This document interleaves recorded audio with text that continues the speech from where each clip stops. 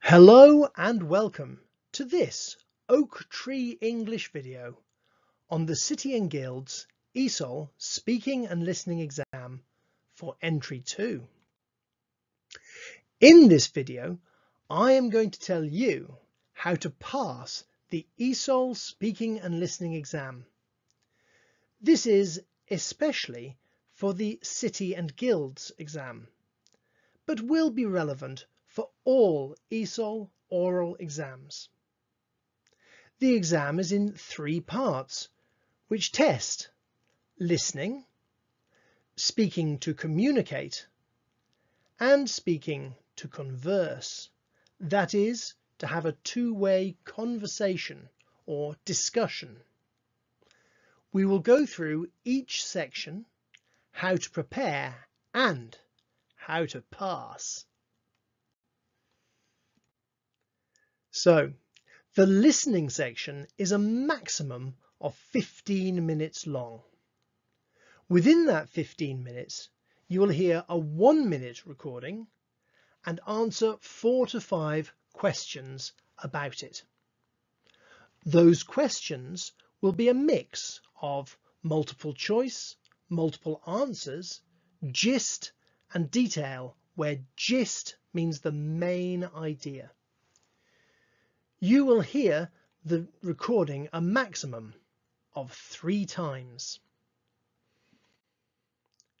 When you get your paper, the first thing you should do is analyze the question.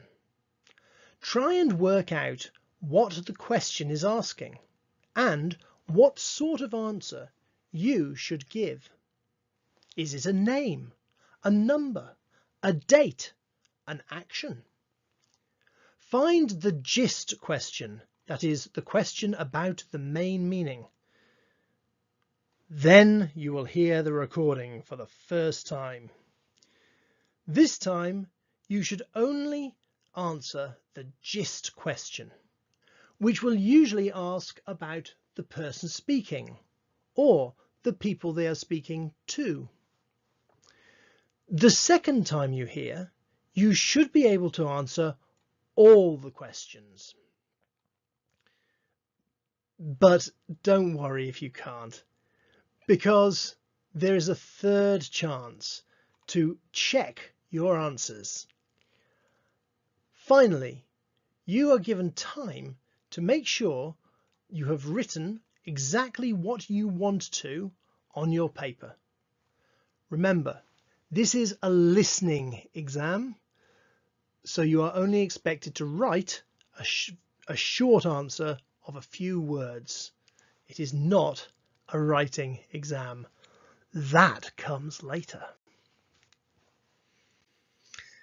Let's look at an example in the public domain from the City and Guilds website.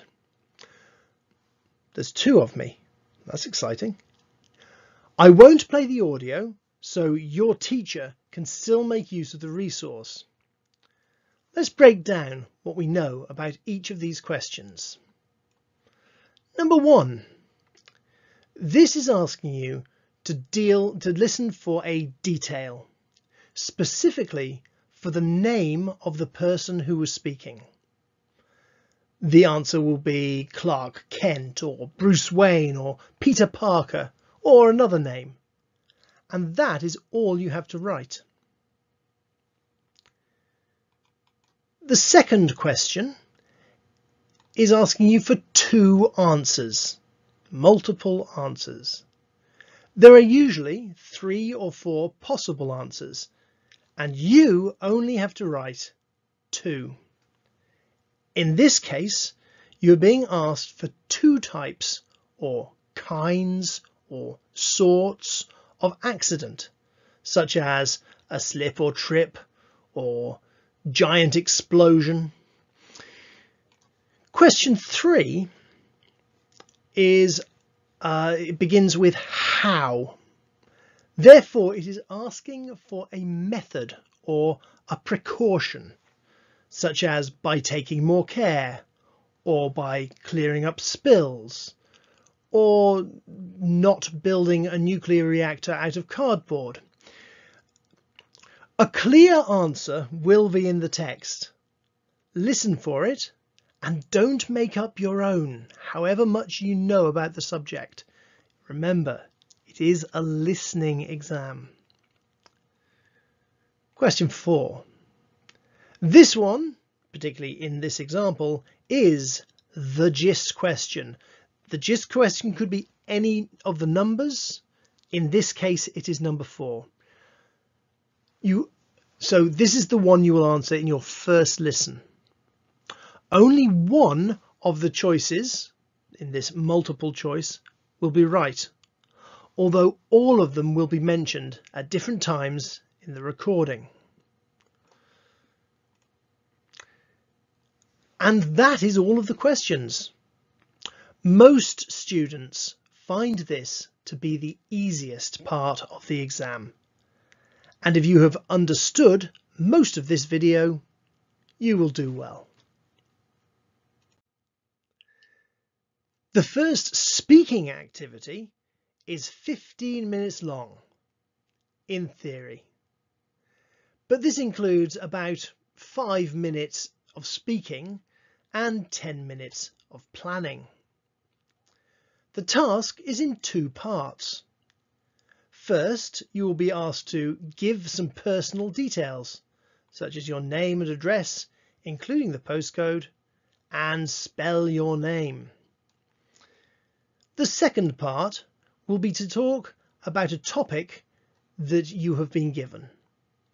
The exam will suggest some things you should talk about. Make sure you speak about everything you are asked for. Let's think about the process of the second part of the exam.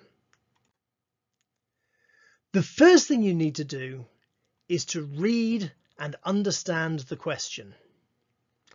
My old geography teacher used to write on the board, RTQ.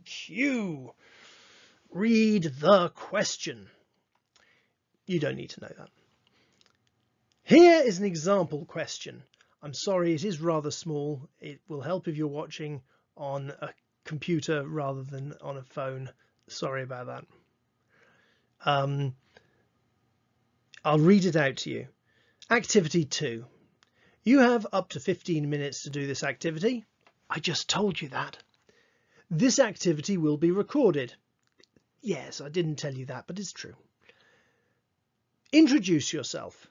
Make sure you spell your full name, give your address and postcode. They're testing that you know the alphabet in English. Tell your tutor about health and safety in the workplace. Make sure you say why health and safety rules are important, how health and safety rules affect you. You're asked to introduce yourself and then talk about why health and safety is important and how health and safety affects you. So make basic notes, just a few words. Don't write a script. That is writing every word you're going to say. You don't have time and it won't give a good result. If you make a mind map or a list of things you could talk about, that will be enough. Then you will be called back to do the exam. At that point, take a deep breath in, hold it, and then breathe out. Once the exam, nerves are not your friend in this exam. Once in the exam, you will be asked to give your personal details, including spelling your name. Make sure you can do that. Then you'll be asked to talk for a few minutes about the subject of your exam. If you have planned properly, this should not be a problem.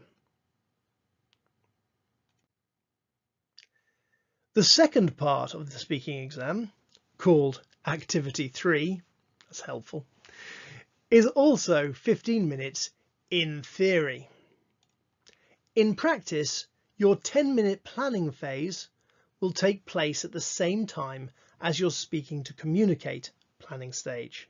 So you will have 20 minutes to prepare both sections and then approximately 10 minutes of speaking.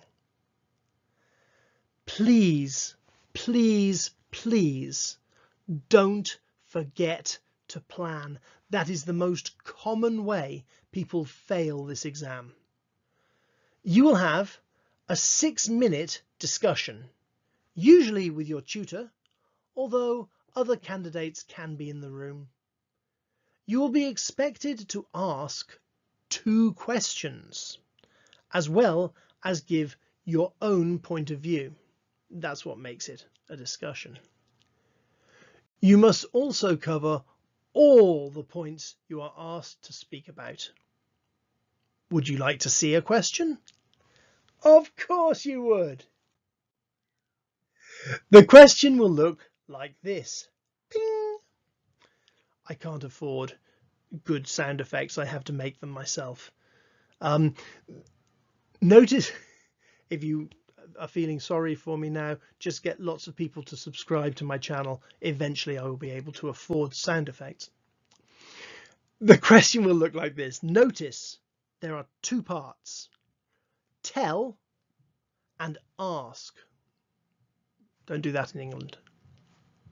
Tell and ask. You are marked on both of these. So you must make notes. Again, just a few words to keep you on track. You still don't have time for a script. Include in your notes what you will say and what you will ask. If you get stuck and aren't sure what to write in your plan, go back to thinking about your question words. Why, when, where, what, and who. If you answer all those, you can ask your interlocutor, that is the person you are speaking to, what their experience or opinion is. If you work and study hard, you should be able to pass this exam. If, for any reason, you don't, then there will be another chance later in the year. So don't cry about it. I wish you very good luck and good planning. I hope you've enjoyed this video. If so, please remember to like, share and subscribe to Oak Tree English.